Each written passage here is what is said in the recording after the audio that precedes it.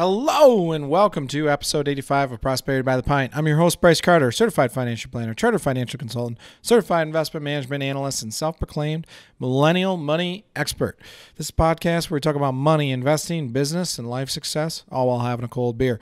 Cold beer of the week comes to us from Southern Tier Brewing Co, Lakeshore Fog, Hazy and Juicy IPA, and they are brewed in Lakewood, New York.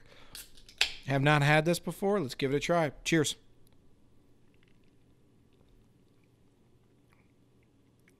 Ooh.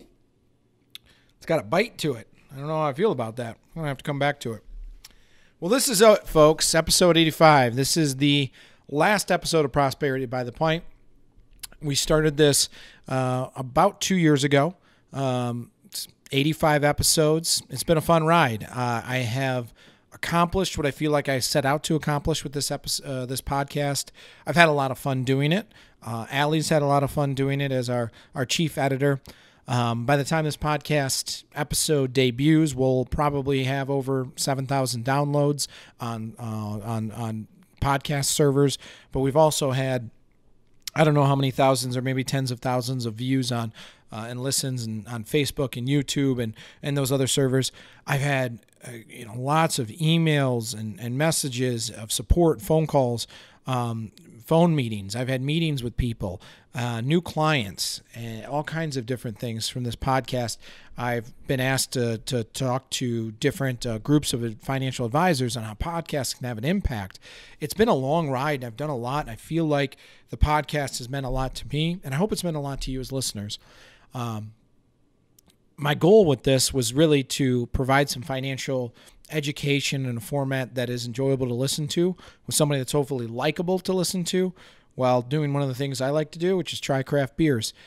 In the first episode, I talked so much about how we as millennials, younger people, don't have the same setup as our parents and grandparents did. It's not worse. It's not better. Certain aspects might be worse or better, but overall, it's not a worse hand. It's just different. And that difference can be a lot better if we have the right financial education, if we have the right strategies in place. But our school systems don't really teach personal finance. Are certainly not through grade school, high school, and in college, it has to be something you have to look out for. It's not something that's normally taught. And I think basic financial education, investment education, can go a long way in making a difference in a person's life, from their late teens until they retire, or even throughout retirement. Financial education is important. And I feel like what I wanted to do with this was share some of the biggest things that I've learned in both being a financial planner, studying as a financial planner, and as things I've learned personally in my life, as well as those of the guests.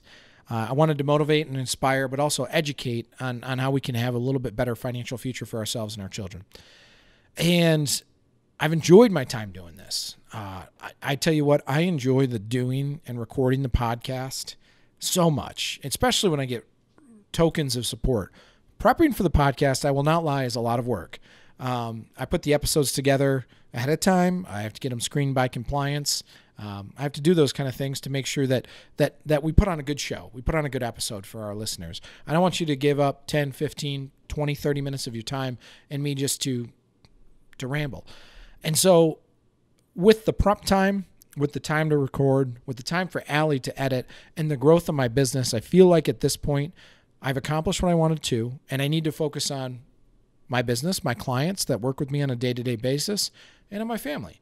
And so at 85 episodes, we've had a lot of listeners. We've had a lot of good times. We've had a lot of jokes. We've had a lot of craft beers, and it's been a lot of fun. So if you're listening to this last episode, remember, all 85 episodes are still there. Send me a message. Send me an email. Follow us on Facebook. We're going to keep this stuff up and alive. Thanks for listening. Cheers. The topics that I discuss in this podcast are meant to be general information and educational only.